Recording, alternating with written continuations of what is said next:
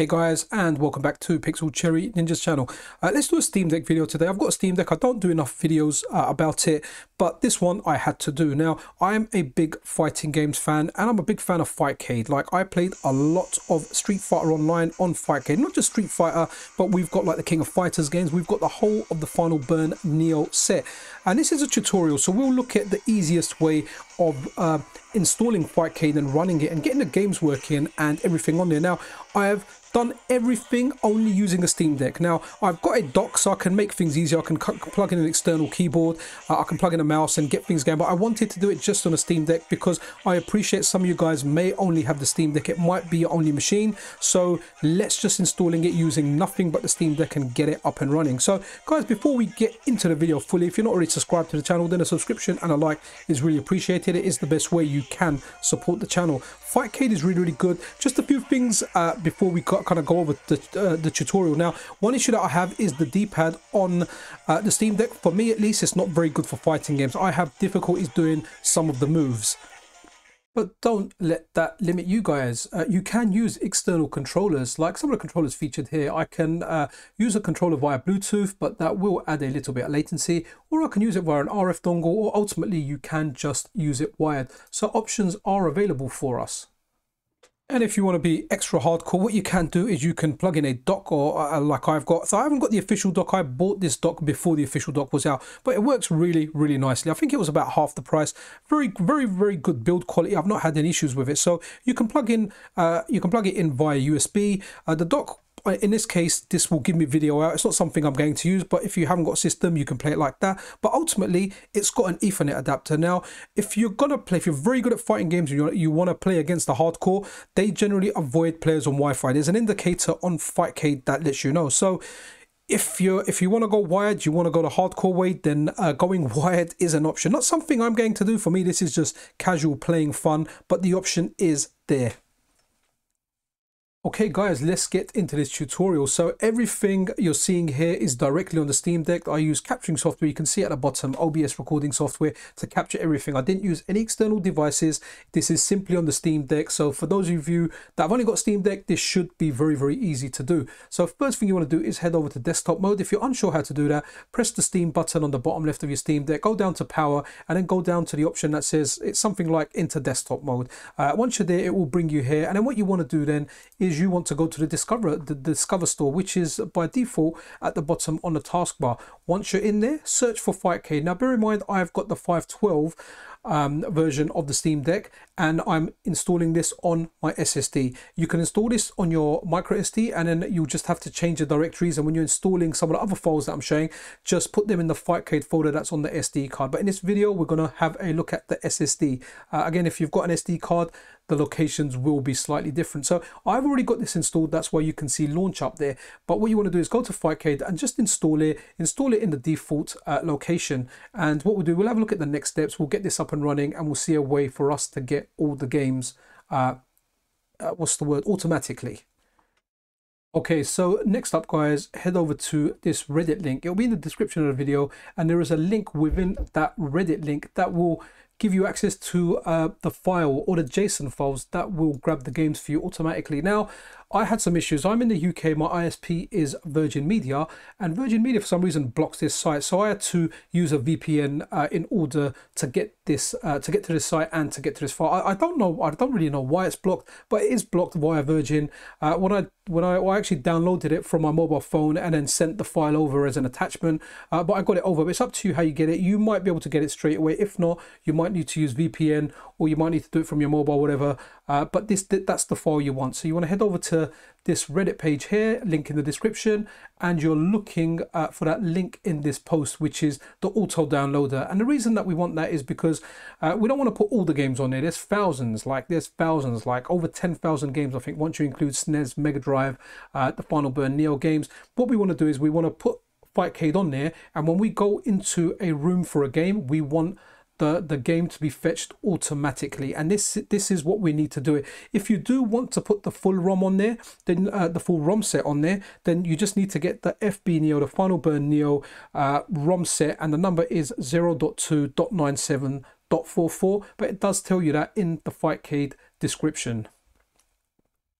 Okay, so once you have grabbed that file, you're going to end up with this zip. So what we want to do now is we want to go ahead and extract that zip. So go ahead, right click it. And what you want to do then is go to extract and pick the bottom option, extract archive here, auto detect subfolders or whatever it was. Sorry, I'm misreading it now. And then what we want to do is highlight everything in here. That's what we want to do. Sorry, it's a bit, I'm still not used to the Steam controls fully when using it, but again, like I said, I wanted to do it so it's easy for all of you guys to do. So anyway, highlight everything in this folder, and what you want to do is copy that, and then after that you want to go to your Fightcade installation, which if we have a look up the top, we're going to see exactly where it is. So we're going to go home. Then we're going to go to .var. You can see it at the top there at the bar. So home.var. Then we're going to go over to app. And here I am trying to find Fightcade. I've just spotted it there, but I think I'll go up again before getting to it. Sorry, I kind of recorded this and I'm trying to time the voiceover. I'm not the most professional when doing these. But there you go. So it's home.var, app, Fightcade. And what you want to do is all those files that we've unzipped, the whole load of them, you just want to put them and you want to paste them in here. I've already got them in here. Make sure you click that apply to all at the bottom, and you just want to copy all of them in here. My one's just going to overwrite them because I've done this. I tested it before I did the tutorial. So once they're in there, we are pretty much like done. So let's go ahead and try some games out. Okay guys, now that we've got the JSON files within Fightcade, which will fetch the games for us, let's go ahead and launch Fightcade. Now, one thing to do over here is make sure that you have got your Steam controls set as controller and not the mouse, and that's easy enough to do. By default, at least my one, the analog sticks are like a mouse. So what you do is you hold down the start button, or the three lines, you know, the buttons with the three lines, it's on the right hand side. I always call it the start button because for me it's always start and select. That's how I remember it. Once you hold it down, you're going to see it controller action set. Once you've got that set, you're good, and you always need to have this set before you start Fightcade. If you've got it in mouse mode and you start Fightcade, you can't change it once it has launched. You will have to close it down and relaunch it again. So here we are in Fightcade. So let's have a look at the games, and there are loads and loads of games, but we're going to go in something popular. We're going to go in just King of Fighters. And now, first of all, what you want to do is you want to go ahead and you want to test the game. And the reason you want to test the game is, first of all, you want to see if it's fetched the game for you, which it has. Now, I didn't have this game on there. The JSON files fetched it for me, and there's a whole bunch of options in here. First thing we want to do is go to inputs. I'm doing this on the Steam Deck, so it's a bit tricky.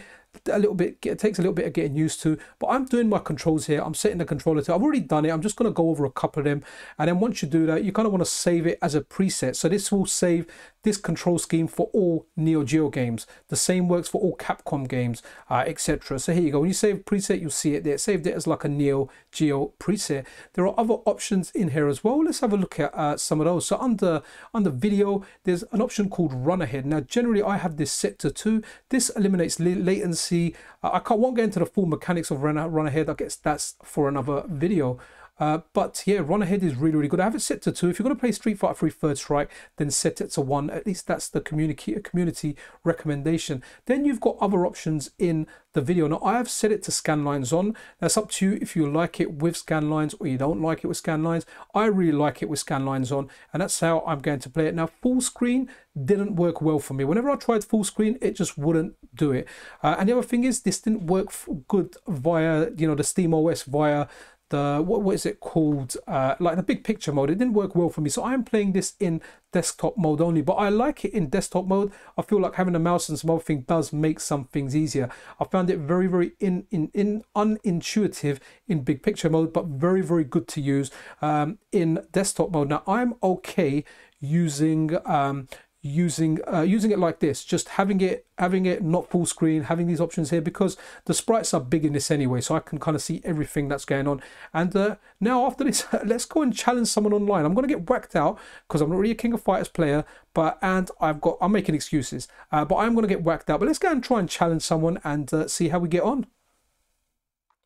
Okay guys, so here we are in Fightcade. We're in the King of Fighters 98 room. Now bear in mind, like, the guys here are really good, so prepare to get whacked out. Now I challenged someone called Smoke21. They rejected the channel, so some people reject you mainly because you're on Wi-Fi. A lot of people like wired games here, but as you can see, they call it the middle finger because you've got that red exclamation mark in the middle. But we've now been accepted for a challenge. We've challenged someone. We're going to play King of Fighters. Now bear in mind, it wasn't the best connection there, so you might get some of that stuttering at the beginning, but generally it works really well, even on Wi-Fi.